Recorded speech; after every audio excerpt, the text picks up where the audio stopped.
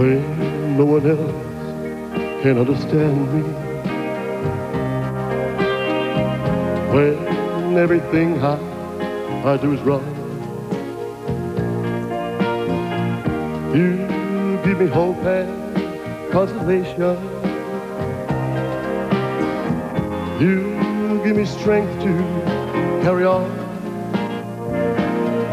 I guess I'll never know the reason why you love me as you do. That's the wonder of you.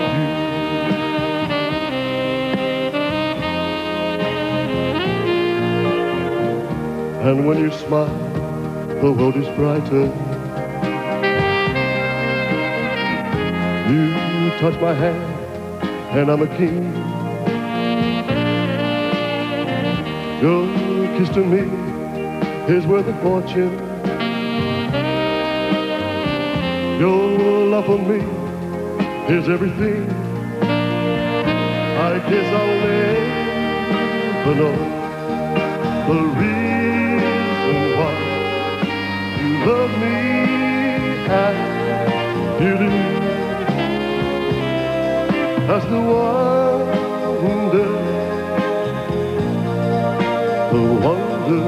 of you.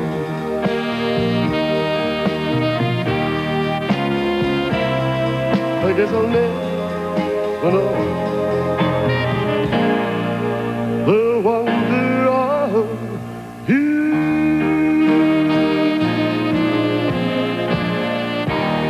Thank you very much.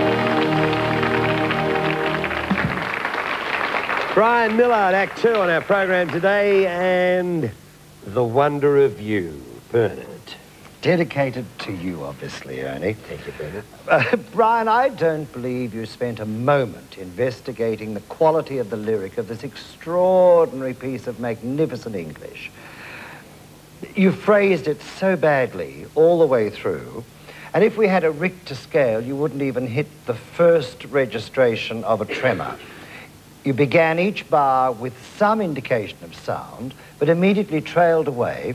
Furthermore, I don't think you used lungs, but you did grip the microphone with all the tension you could express, and you tangled the umbilical cord to life so that nothing would drag it away from you.